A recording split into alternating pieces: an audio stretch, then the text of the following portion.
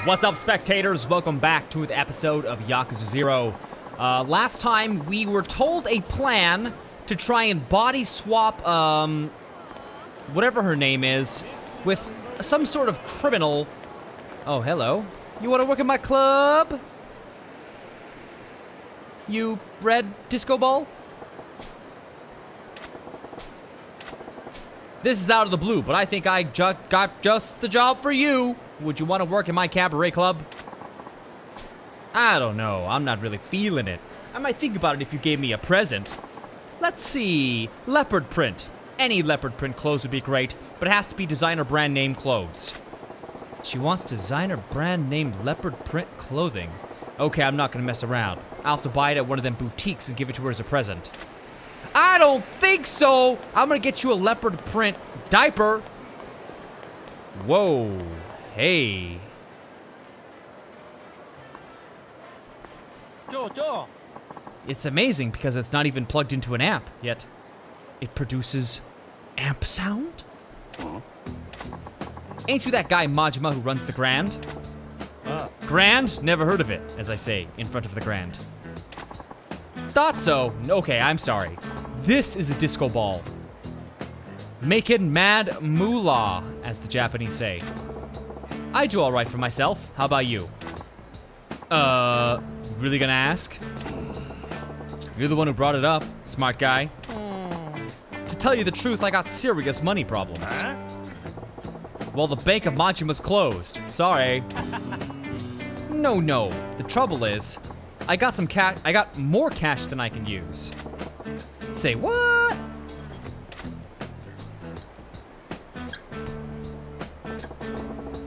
You earn all that from tips? You some kind of guitar maestro? Oh, this money's all mine. I hand it out to people who listen to me play. Are you for real right now? Yeah. Well, what else am I gonna do? No matter how much I spend, I can't get rid of it. I took it to a bank, but they said they ain't got enough room in the vault. Yeah. Like banks say that. Get out of here.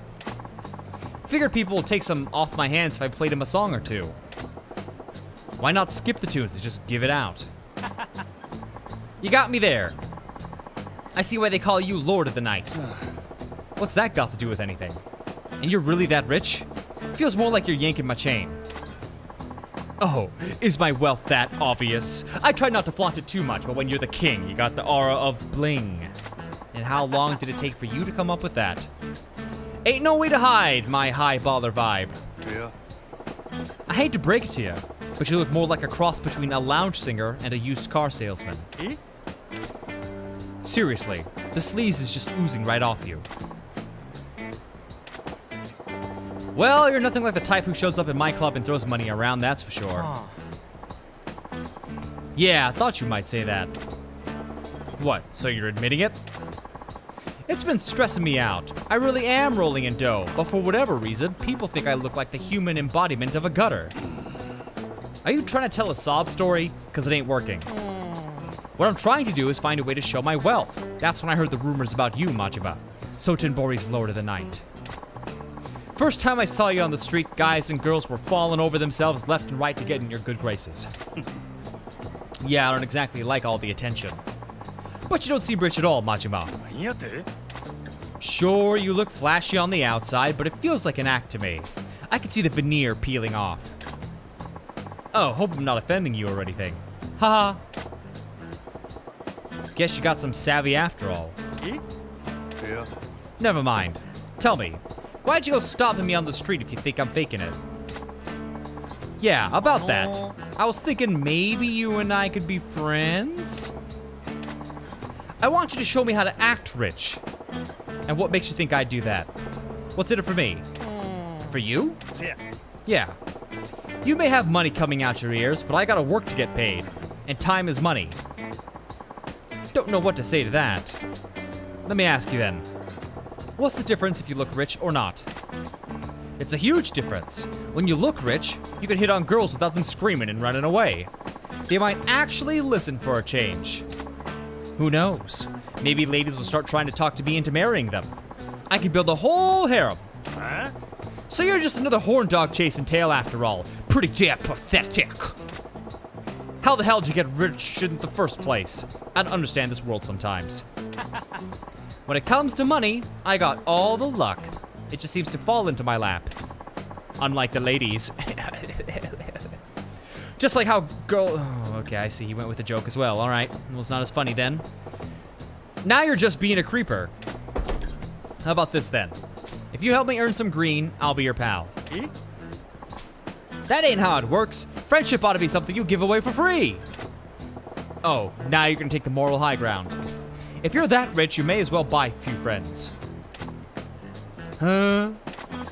So friendship can be bought. Learning some important lessons today. All right, I'll buy you, Majima. What'll it take for you to hang out with me? Okay, I don't know where that came from because your hands are on a guitar, so I think he has money coming out of his chest. Your sleaze is making my skin crawl. If you got pockets that deep, just come to my club as a customer. Your club? If that ain't gonna fly, forget it. No cash, I walk. Yeah. Oh no, it ain't that I don't wanna go. It just seems I'd have a hard time spending much cash at a cabaret. You really think so? The Grand ain't some pop-up dive bar, pal. Those girls will have you paying through the nose. Oh, don't worry. I got the money. Gotta say, I liked that thing with the money shower before. Might give it a try myself one of these days. Yes, I already... Oh! Kiryu knows how to do it, right? I don't. Majima doesn't know how to do it. Hold on. Right? Okay. I know. How about you invest in our fund? Then you'd be making money hand over fist. Fund? What's that? An investment fund. Me and other wealthy people around the country share info and take contributions from investors. We got the smarts to make the money work for us, so you can be sure it's gonna pay dividends. Well, ain't you Mr. Freaking Fancy Pants? Tammy, where are you going? Change the subject and you're a whole new man. Did it again, did I? My bad. Anything money related and I run my mouth off. Us fat cats are like that. Still, ain't gonna make any profit with loose change, right? I'd have to invest big. Of course. Anyway, I talked enough for one day. Let's go over this some other time. Yeah, sure. You can usually find me around here. Come see me again if you're interested. Sorry, I'm never near the Grand, so... bye. Where is that music coming from? It's not even plugged in. It doesn't even have a slot for the power cable. It is magic. It is the power of money, my friends. My God, 8 minutes have already passed by talking to Mr. Moneybags. All right, so in here should be head honcho boss man who wants me to kill that girl. Where is he? Where could he be? Who the hell wears that kind of winter coat in my establishment? Sir? Why are you just sitting here not spending money? You know, this is a pretty cool place. Bring a friend, hang out, eat. Do they have food? Do they serve food here? I don't see any food. Lots of drinks. I guess they didn't feel like, I was about to say animate. Program in food. Okay, I'm getting really distracted here. Let's try going into the back room. This was the first thing I should have done. The back room should be either upstairs or I think there's a cloak. Wow, they call it the cloak room. Oh, here we go.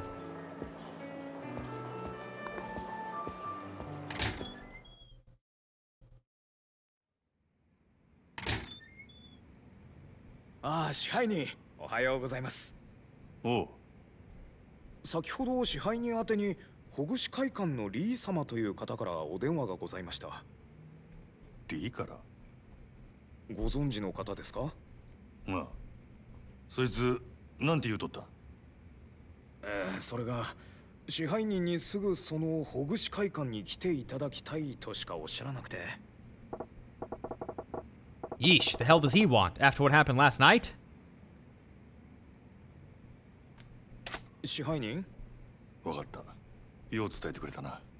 いえ、それでは失礼いたします。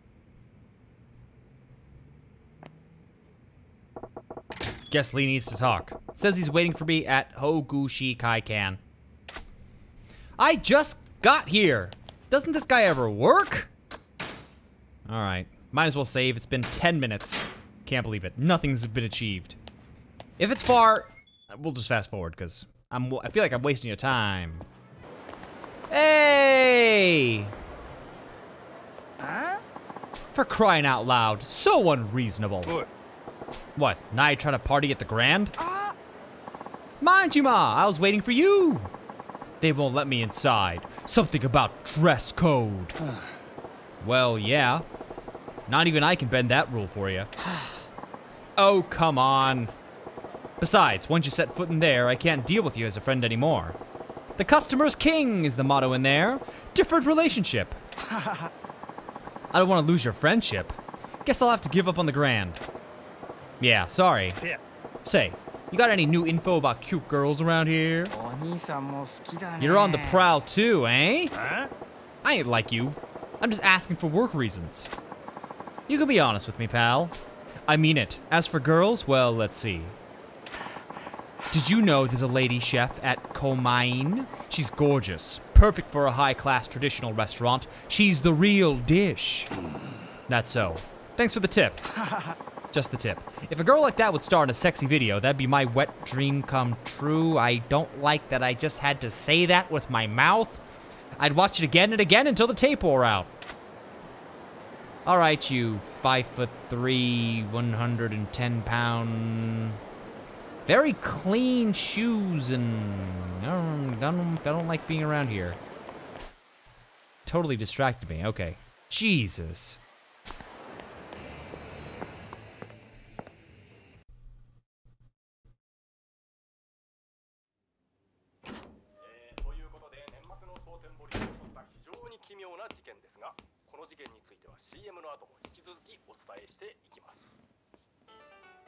Oh, マジマよう来た。待っとったで。おちょまで。何興奮しとんねん。そら興奮するに決まっとるやろ。な？お前水草やないか。What? たった一人で。せやけどこれで一件落着や。ようやったでマジマ。何の話や。何って。お前やったやろ。あの写真の女。今日未明、ソーテンボリ川で発見された若い女性の遺体は身につけていた衣類などから牧村誠さん20歳とみられます。遺体は損傷が激しく、大阪府警では牧村さんが何らかのトラブルに巻き込まれた殺人事件であると断定。捜査本部を設置し、なんやこれは。おい、お前がやったんちゃうんか。あの写真の女を。俺はやっとらん。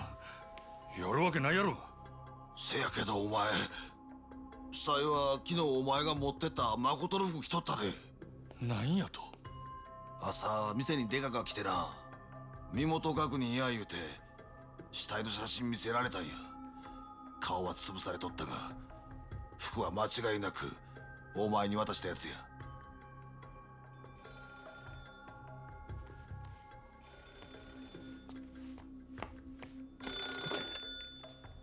はい、大口海岸です。ああ、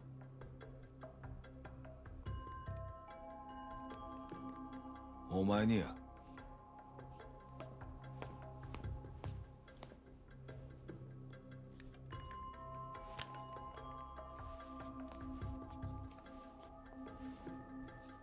変わったで、真島や。わしからのプレゼント受け取ってもらえたか。何の話や。決まっとるやろな。牧村誠の死体や。なんやと。あの子はこれで死んだことになった。あんたの雇い主もこれで納得やな。あんたが消される心配はもうないっちゅうわけや。感謝してもらうな。お前何もんや。目的は何や。取引したいんや。あんたと。何わけわからんこと。実は今な、あんたの店で飲ましてもろてんねん。お前グランドに。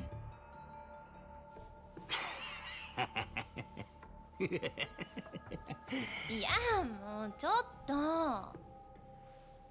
店やな、真島君。わしここ気に入ったで。今から一緒に楽しもうやないか。あんたも早おいで。Who the heck is this nobody? Also, how does he also have one of the future phones? The future mobile phones that I had to work my butt off that only makes one phone call. So that means he has to go charge his phone for a day now. Crap, I should really savor my time away from story missions because that's already one chapter. Every 2 chapters, you switch between characters. Gotta be careful. I really thought like it was he had like a split personality. 何がどうなっとるんや。なんで知らんやつがわしの計画知っとった。おい、どういうことや、真島。さっきの電話の男、多分あいつは俺が捨てたもんを拾ったんや。公園のゴミ箱から。あ？俺があんたから取ったほぐし会館の制服、身代わりにするつもりやった女の写真、俺がそれ捨てたとこ、その男はどっからか見てたっちゅうことや。そういうことかいな。それつこて誠の死体を偽装したんやな。けど何者なんや。もしかしてお前の雇い主とちゃうか。ちゃう。俺の雇い主やったら本人が電話してくる。電話の男は別口や。けど俺が誠の殺し命じられとんのは承知しとる口ぶりやった。となると前にここに来たヤクザどもか。まずその関係やな。電話の男は俺と取引したい言うとった。奴の欲しがっとるのは牧村誠っちゅうことや。どないする？相手はグランドで俺を待っとる。あんたはあの子についててやれ。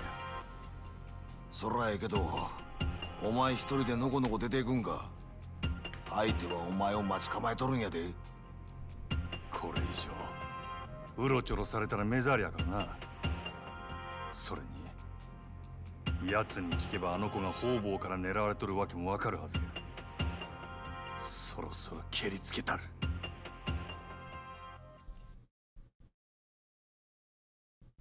This story has taken a very dramatic turn.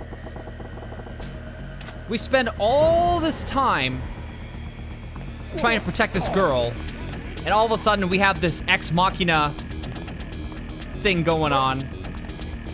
Alright, whatever.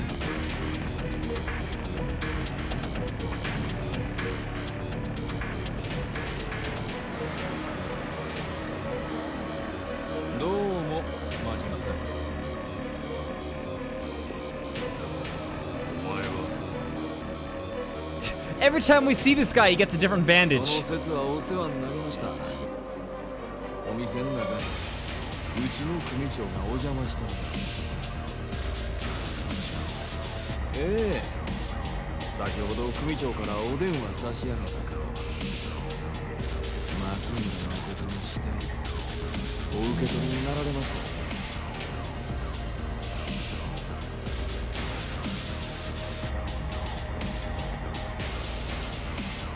どうぞ、親父が待ってますから。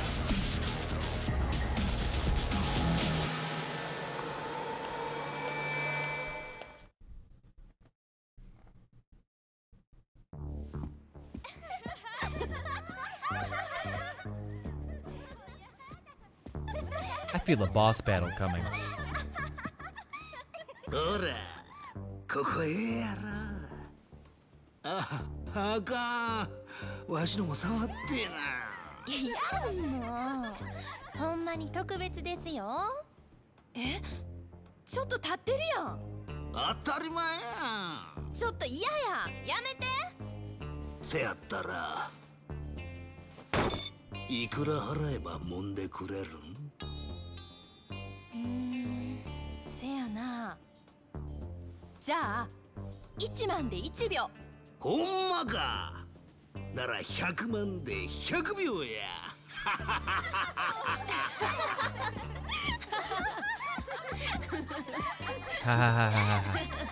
当店はみだらな行為は禁止です。お客様。支配人。ほう。あんたが真面目くんかいな。固いこと言うなや。場がしらけてしもたやんか。ですが、それが当店のルールです。はいはい、そりゃエロすいませんでした。支配人怖いな。なあ。当たり前や。他の客の迷惑になるような真似されて支配人として見過ごせるわけないやろ。ちゃうねんって。そない乱暴なことせん。これでもちゃんと筋通してますし。実はお店の人に頼んで貸し切りにしてもろたんや。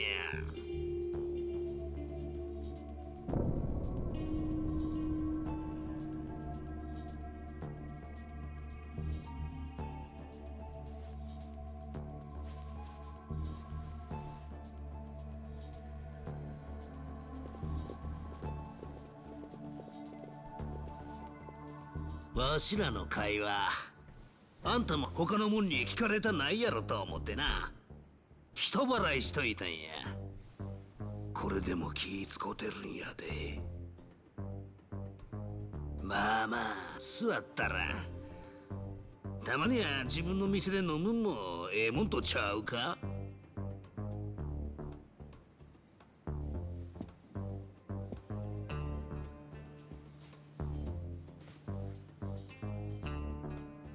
何もんや。わしゃな、鬼人会中看板掲げさせてもらってる西谷ってもんや。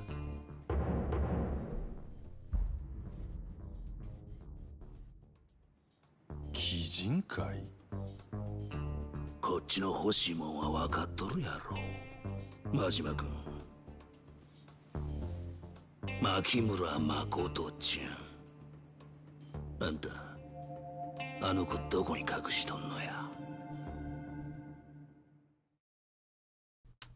And just like that, we've come all the way back around. 前にうちの若いもんが誠ちゃんさらいにハリシンとこ行ったやろ。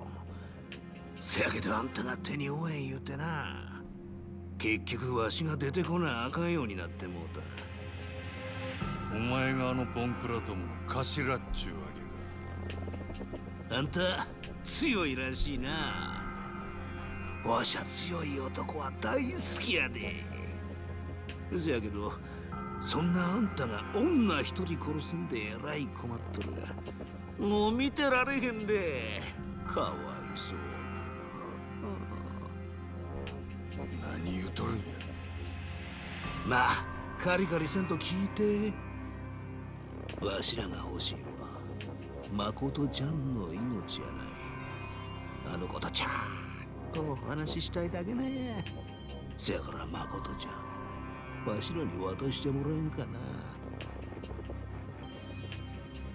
な。なえやろ。あんたは雇い主に蒼天堀の死体が誠ちゃんや言うたらええ。相手は佐川やろ。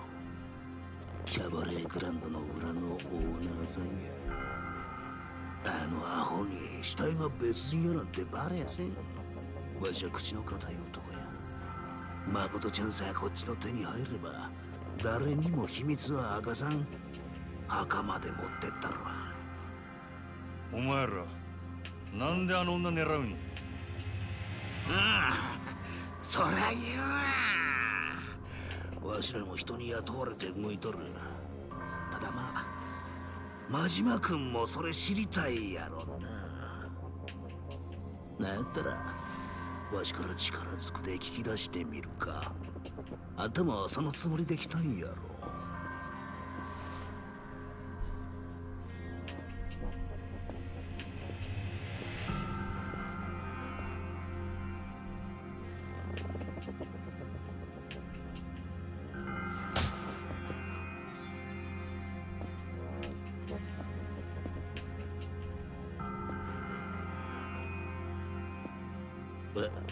あれなんや真島君どないしてんや俺は店の中で客殴られへん。なあそれこの店の支配人としての流儀や。なんやあんたほんまにわし好みの男やな。せやけどどないしよう。真島君の流儀も大事やけどわしもはよあんたとやり合わな。もう収まりつかんで。せやそしたらこないしょちょ待って。 That's also how I make phone calls. もしもし警察でっか。わしキャバレーグランドの支配人ですわ。何？今頭おかしなったヤクザが店でドス抜いてますね。全然客やないです。強盗ですわ。はよ助けに来てください。何考えとるんやお前。これでわしは客やないちゅうこっちゃ。札も認める立派な強盗やで。支配人言うたことで強盗まで殴らんちゅう流儀はないやろ。大事な店を守るため。はよ遠慮せんとかかってきてや真島君。わしはもう仕事抜きや。楽しませてもらうで。そこまで言うんやったら付き合うたる。俺も仕事抜きや。ほな行くで真島君。がっかりさせんなや。 I mean, if you want to pay me money and take care of my problems and make yourself the bad guy, that works for me! Oh, damn! Okay, I mean, he didn't dodge all my feet, but not bad. Come on, let's go! You want to fight? This is a club, after all. Oh no! Okay, here we go. Plus, how dare he try and bring a knife?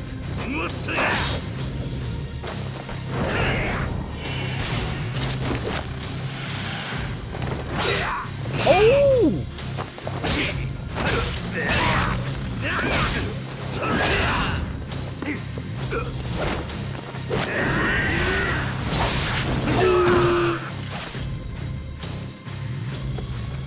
Jesus. Okay. Uh-oh. I need to stop. I need to get in there. What is he, drunk? Oh, whoa, whoa! It's like those Soul Calibur Voldo moves. I ain't about that. Oh, okay. Okay, stop.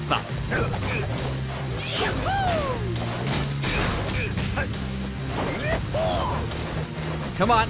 Oh, no. Oh, no. Oh, he's like an eel. Nothing my dance moves can't get me out of. Oh, no. What the? Oh, jeez. Yo, he stabbed me in the gut. Oh, no. Hold on, sir. Just give me a break to, no, I don't want to use perfume. Health and heat a little.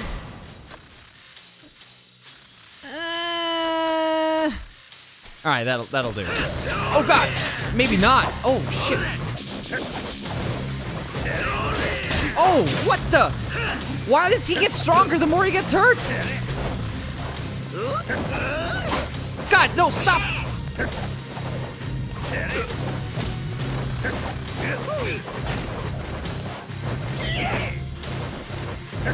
Come on! Oh my God, I'm losing all my heat because of this. Okay, hang on. We really are just dancing now. No, not that. No, not that. Crap. Ooh.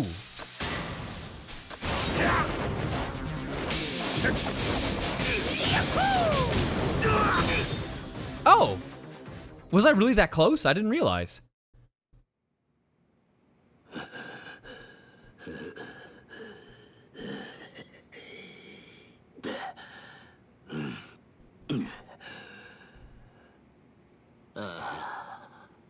たまらんで。わし、こんな初めてや。しぶとい男やな。警察や、そこを動くな。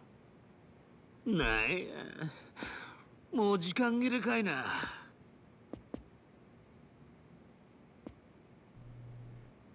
薩の旦那方、わしがこの店へ押し込んだ強盗ですわ。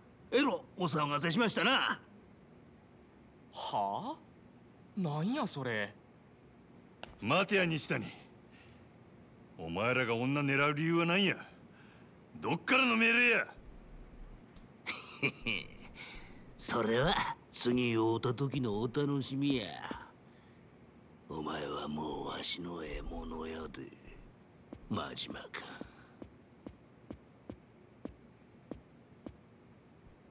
たく、なんやお前。とにかくこっち来い。